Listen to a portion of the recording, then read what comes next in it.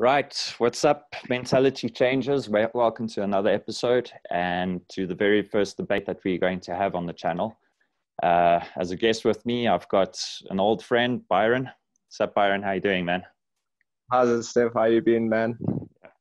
So what the topic we're discussing is ghosts. Are they real? Should we be afraid of them? Myself and Byron, we've had a few experiences together concerning ghosts. We've played a game called Lucy Lucy, which was quite fun. Had quite a few of us freaked out. So that was quite cool. All right. Before we get into the actual debate, just an introduction to... So we both have two opposing views on this. So you would say that ghosts are real, and I say that they're not real. And obviously, both of that they can't both be true. So either one of us is wrong on this topic. Now, if we go about this in the right way, and actually have the discussion in the right way, then what should happen is that, well, if I understand everything that you understand at some point, and you understand everything I understand at some point, then one of us should change our mind. And we should reach a point where we now agree on the topic. So that's if we do everything right. Correct. But now what comes into play as well is the psychological aspect, which is where people a lot of the times have a hiccup, and that's why they don't find agreement. So for yourself, you would have to look at all the situations in your life where you would have said that it was a ghost. So if the arguments I brought were really good and that led you to change your mind, that you would have to overcome that psychological aspect and accept the fact that all those times in your past when you thought about it was ghost, you would have to accept that it wasn't one. So that's the personal, admitting to yourself personally that you have to change your mind about all of those things, and it's accepting and changing all of those situations in your mind, which is really difficult for most people to do. So that's the one aspect. Then the other aspect is that comes into play now is that we are live. So now it's not just admitting to yourself, it's also admitting to others that you've now changed your mind on this subject. So that's on your side. On my side, it's exactly the same. Well, it's not exactly the same. It's a little bit different, but I would now also have to consider the reality of the existence of the spiritual world or something like that, which might be a little bit difficult for me to do. And that's where I also need to face the truth. So what I do have is that the truth is the most important thing to me. So it makes that a little bit easier, but it's still not easy. It wouldn't be an easy thing for me to accept. And then also coming into play is the admitting to others thing, which I think is a little bit easier for me as well in this case, because if I can admit to being wrong on the channel and this one, it shows a bit of humility, which would be good for me in my case. In any case, so that's what we're looking at here. But let's actually get into the topic now and talk about so I'm going to hand it over to you, Byron, now to start the discussion on that. Cool, Steph. Thank you once again. I just want to thank you once again for allowing me to actually come on the show and share my point of view with you and with all your viewers. And it's just going to be a really awesome experience. I know from previous experiences, having debates with you is a real fun, entertaining thing to do. Yeah. And you always do put a different twist and make you think differently. So it's always an awesome thing to do. So putting that aside, I would love to jump right in and get started. So my belief on ghosts, I believe from what I've heard from other people, from stories on the internet, from what you hear in your churches as a religious person, you hear about spirits and ghosts as a general. And this is one of the main things that helps me believe in ghosts being there as a general. The fact that they have been spoken about since the 1700s in every language possibly known to man, there is a word for ghost. Mm-hmm. So that's one of the things that backs me up personally. Mm-hmm. Then secondly, you go into the whole what experiences you have had as a person which helps you with your belief. A lot of people haven't experienced anything to do with anything spiritual or ghost because that's not what they want to open themselves to. Mm-hmm. There's a lot of people that have experienced it and just call it off in the name of science or whatever you want to put a reasonable thing to accept what's happening to you in your life, just so that it's not scary to your mind. But in the whole, there's so many different aspects that you have to look at when you're talking about if ghosts are real, if they have the ability to hurt you, if they depict it like they are in the horror movies where they're these scary things that you have to fear. There's so many different aspects to what people look at and the actual reality behind what there is of spirit or ghost, as you will call it. And in my personal view, it's nothing like what you'd see in any of the horror movies. It's nothing scary. It's not something that you have to fear for your life for. Mm-hmm. There have been many cases where you've seen ghosts have the ability to move inanimate objects and maybe play on a person's mind, but there's not many cases that you see where a ghost is hurting a person or anything along those lines. Mm-hmm. So the way I like... As a start, you would say that even if they are real, there's no reason to fear them at all. So they can't harm you. Okay. Yeah, that would be my belief, because I've never been harmed by a ghost. I don't know anyone that has. I know people that have claimed stories with no physical proof, but there's so many of those. It's like another Tom, Dick, and Harry story, you know? Yeah. Okay, so to the first one, I understand why you say that. So talking about like how there's been talks of ghosts throughout history. Now, my only concern with that is that it's for you personally, it's based on hearsay. So it's not an experience that you've had yourself, which means it's not sound enough evidence. But I do understand where you're coming from. So I do understand where you're coming from. If you have similar experiences, if those experiences are similar throughout different nations, then it does hint towards there actually being some truth to it. So I don't entirely disagree with that. That is quite a valid point. So what I would say to that though is so this ties into personal experience as well. Is okay, let's take it from this angle.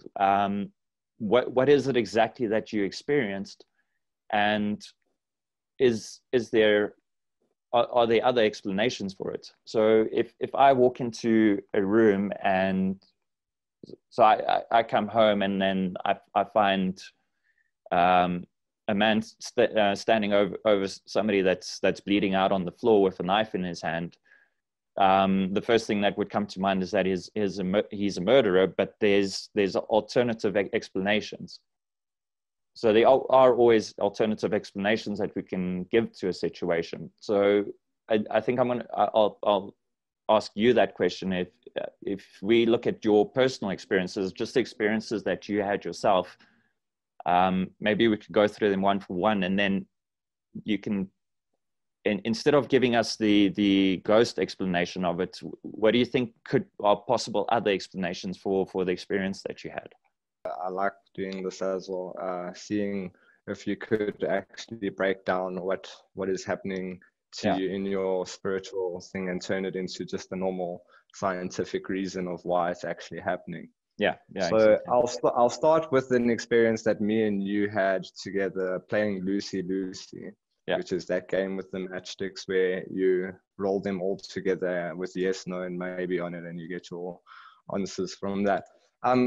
I personally don't actually believe that is 100% solid proof, because you're not getting anything that could actually give you solid evidence of ghosts when you play a game like that. You're just going off of chance, because you don't know if the matchstick's coming out by luck or by anything. You don't know how the person's rolled it. You don't know what the science is behind how many times the the toilet paper gets rolled. So that is a completely debunkable one. But another experience of mine that I can tell you about that I cannot break at all.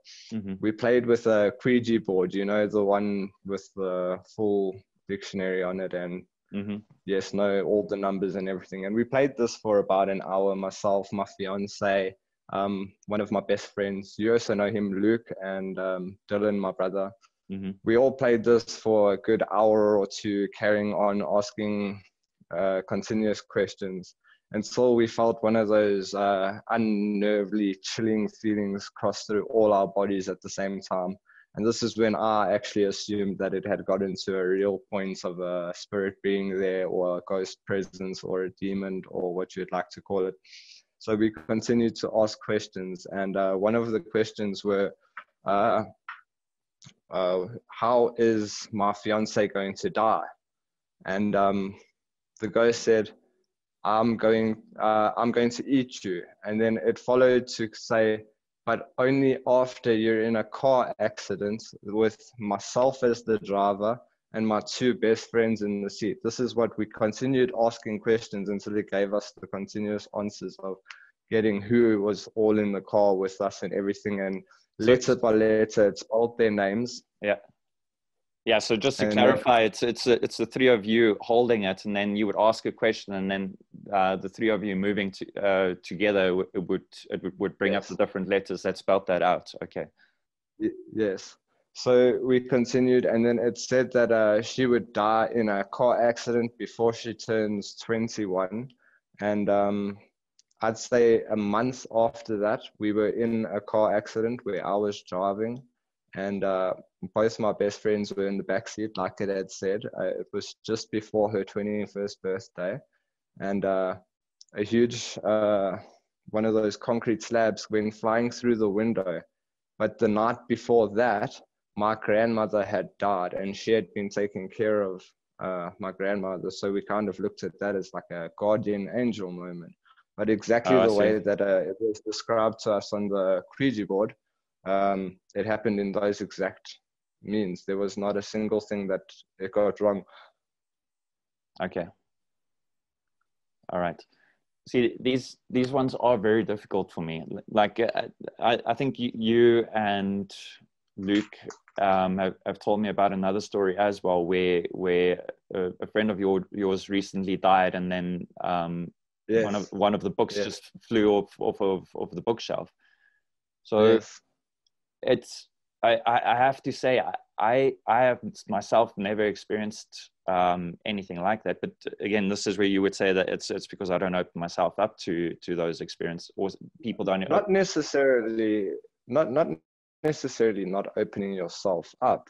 It's just like they say with a third eye kind of thing. You're just not looking for it. So when it happens, you think that there's no possibility that it could possibly be a ghost. Mm-hmm. And this happens so often that if there were cases of it happening, so many people in the world would just go, oh, well, it can't possibly be a ghost. Mm-hmm. And it just happens. Okay. Okay. So my personal experiences that I've gone through, it every time I've even had friends around me or exes, or people around me that and I've been present when they've had these supernatural experiences, and none of them were as extreme as those two examples that you have now. But whenever those experiences happen with me around, the person having the experience would freak out from the situation, and whereas I would stay calm and I would analyze the situation and see that there's nothing supernatural going on. So I'm going to get back to the stories that we're talking about now, but just other experiences so even while I was around you guys, there was the one time where you and Dylan had a feeling inside the house, and first you had the feeling and then Dylan. There I didn't see. Okay, not the best example. We had a radio which suddenly turned on in the house, and then it turned out that it was just a loose connection on the radio. Um, I've had a friend that freaks out every time because the light flickers whenever she goes into the kitchen, but it's a fluorescent light, so the light does flicker. Mm-hmm. In any case, from my experiences, all I'm trying to say is from my personal experiences, whenever I've had experiences like that, I've gone and examined it, and it turned out not to be anything. My girlfriend once opening a cupboard in the middle of the night and then seeing a ghost and shutting the cupboard again. I then got up straight away, switched on the lights, and went to check the cupboard, and it was just a coat that was hanging in the cupboard. So for me, that says that she freaked out too quickly, didn't examine it properly, and then just saw a jacket. Then, but this is. I'm going to get the two stories which you have are very tricky ones. So I'm going to get to those now. I'm just starting from the easier stuff. So then there was the Lucy game which we played. So yes. when we first started playing it, I was almost convinced because it boggled my mind. I couldn't make sense of it. You roll up the toothpick inside the toilet paper, and the toothpick shouldn't come out of the toilet paper. You're folding it inside the toilet paper and rolling it up. There's no physical way for it to come out. And yet the toothpicks kept coming out. So you guys first told me about this game, and a lot of people are weary about trying out these games because in a sense, you're opening yourself up to these things. Whereas I said to myself, I don't believe in these things, and you guys are having this experience, and I want to know what's behind this experience. So I'm going to open myself up to this experience so that I can see what's going on, so I can tell myself, because what matters to me is the truth. I'm not going to shut myself off from the truth. I'm going to open myself up to it and find out what is actually going on in the universe. If ghosts are real, if spirits are real, I want to know about it. So I agree with you. So I played the game with you guys, and I was hell-bent convinced on it, but I still applied that same kind of thinking while I was having that experience with you guys, where I said to myself, okay, one possibility is that this is ghosts. That is, at the moment, with the evidence that I have here, that is a possibility. I can't write it out. I can't cross it off. But what are the alternatives? So I even went to extreme alternatives. Hey, maybe this is some alien technology that is tapping into it. It's crazy. Like these are crazy ideas or explanations, but let's consider all the possibilities. I mean, who's to say that thinking that ghosts are real isn't crazy? It's about as crazy as thinking that aliens are real, or as crazy as thinking that somebody used a transmitter in the US to do something, you know? So I was having this experience and I couldn't make sense of it. And then I took it home and you guys told me I need to close the game. And I thought, okay, otherwise the ghost is going to follow me. So, and I decided, no, stuff that, I'm not going to close the game. If this ghost wants to follow me, she can follow me, or she can follow me. That's fine. And then I carried on analyzing it at home until a friend of mine, Nico, actually, so I was wrapping the toilet paper, unwrapping it, trying to figure out how this toothpick is popping out, until a friend of mine noticed that it's the toilet paper on the one end that just flips over. It just flips over, and then the toilet paper rolls out the other way around. And then, so this is an example where I analyzed it again, and then I came to it eventually revealed itself as not being anything supernatural. But now we have to go back to the story that you told, so the book flying off the bookcase there, I would say it could be some physical thing that happened. But now this new example that you told me is quite. You see, a lot of the times I'm a skeptic myself, Steph. You know this for a fact. A lot of the times I cross-question myself because of my personal beliefs. I also try and look at every single alternative that there possibly could be to a certain thing. But when something is completely unexplainable, I personally cannot put any scientific or physical background to something that's happening around me, then I start thinking, well, maybe it's an unearthly, different type of universe, or a different type of spiritual universe that is manipulating the thing around me. Like with the book that flew off the shelf that you keep mentioning, Yeah. that was the day that we had been told about him hanging himself, our friend. And Yeah. we were sitting talking about it. And I remember saying to my friend Luke, saying, I can't believe he did this. Why would he do it? He's really such an idiot. And there it flew across the room from where no one was sitting, with more force than what you could possibly get with Yeah. any type of And gust of wind. don't call me an idiot. Chuck a book at you. Yeah, like, and this is one of the things that I kind of thought about. I thought, like, okay, maybe it is him. Maybe it is a spiritual being that's just gotten angry because of me calling him an idiot. And then I continued to look at every different situation that happened to me with a different point of view, trying to look at different ways that it could have happened. And then that car accident happened after playing with the Ouija board. And that wasn't one of the only things and just by the way, the spirit we spoke to called himself Godzo. That is who we spoke to. And it actually predicted, I'd say, 4 things that came accurate. One of them was between which one of my grandparents would have died first, because my grandmother was very ill on her deathbed. And we asked, how's it going to happen? And he said, my grandfather will die first in the month of May. And it happened because we asked as well when.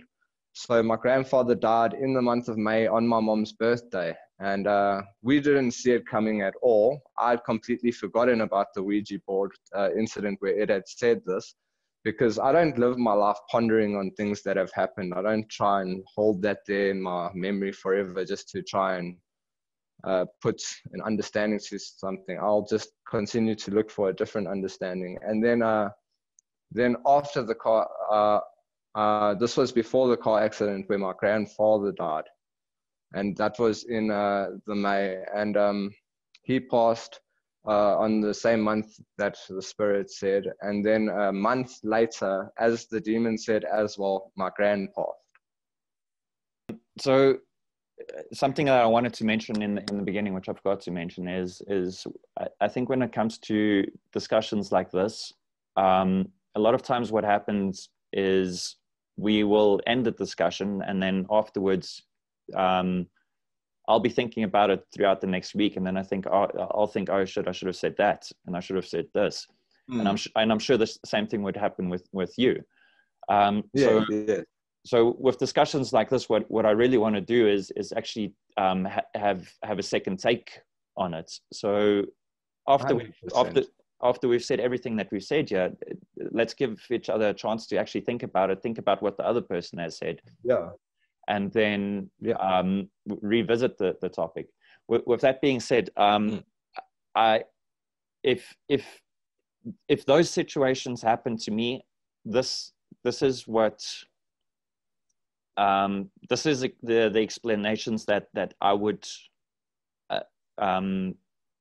which I would think is most likely to explain what happened. So those experiences which you had. So with the what's it called, the Ouija board? It's a Ouija board, hey? Yeah. So for me, what would make, again, not discrediting what you said, it's quite convincing, those experiences that you had, but the way I would rationale it is with the Ouija board. There's 3 of us with hands on that chip that we are moving around, and it wouldn't surprise me if there's just some psychological aspect that makes us move that together to spell out a word. However, it might be that's in play, or one of the participants that's just messing around with the other one. But I know all 3 of you, and I don't think that's the answer. But there might be some psychological aspect that's at play. And then Yeah, yeah. when it comes to predicting the future, so what I learned years ago is if you predict the future, those things tend to come true, just because you subconsciously tend to lead your life to in that direction. Now, with your grandparents passing away, I don't see how that could at all be because of you leading your life in the direction that your grandparents would pass away on a certain month. But that my reasoning would go in that direction.